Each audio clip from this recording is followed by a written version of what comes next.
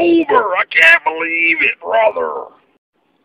Oh yeah, brother! I can't believe it's Cocktober. Hey, what's up, everybody? Jaythestingray here again. Got another Cocktober review. This is going to be Where the Buffalo Roam from 1980. This film was recommended by Giallomadman. Another great recommendation, man. I really appreciate it. I'd actually never seen this movie before. It's the first time I ever watched it, and I enjoyed it. I'm not a huge fan of Fear and Loathing, in the first place. Unfortunately, I saw that film first, so the whole time I was watching this film, I was kind of comparing that to Fear and Loathing, and they're really similar. They really parallel each other.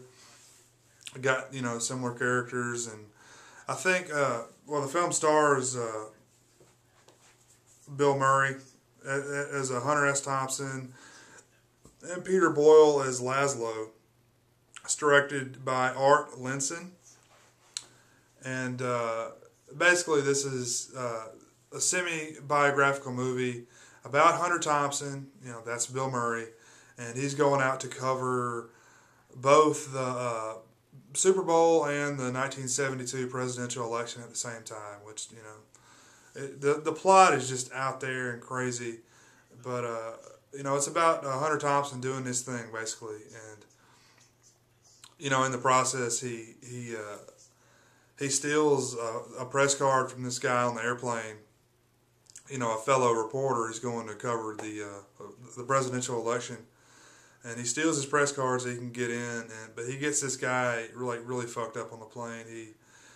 The guy's kind of like nervous to fly, so he gives him some sort of pills, probably like barbiturates or something, and Quaaludes or something, probably whatever they had back in the day that was strong as hell.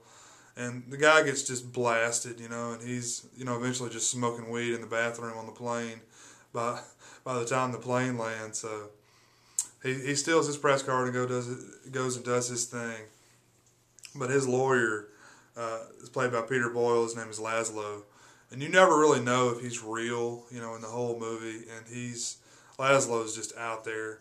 And, you never really know if he's real or not. And that's intentional. But, he's just getting blown on whatever, substance he can find the whole movie anyway. So, but, yeah, that's a basic breakdown of the plot. It's out there. It's hard to describe anyway, but yeah, I enjoyed the film. I'm not crazy about it. I did like it more than Fear and Loathing, and I think Bill Murray did a much better job than Johnny Depp did playing Thompson. Yeah, I just think Johnny Depp was a little too far out there. I think Bill Murray downplayed it a little bit more and was a little bit more spot on, just because, I don't know, I think he captured the mannerisms a little bit better. But, yeah, from what I understand, Bill Murray actually went out and spent a good bit of time with Hunter S. Thompson during the making of this movie, to get everything down so he could, kind of imitate him a little better. So I can imagine huge piles of cocaine were consumed during that period of time, and they shot lots of guns and got really fucked up together, I'm sure. So yeah, entertaining flick. I'd recommend it if you're a fan of Hunter S. Thompson's writing, or a fan of Bill Murray. Definitely check it out. But yeah, thanks for the recommendation, man. I appreciate it. Thanks.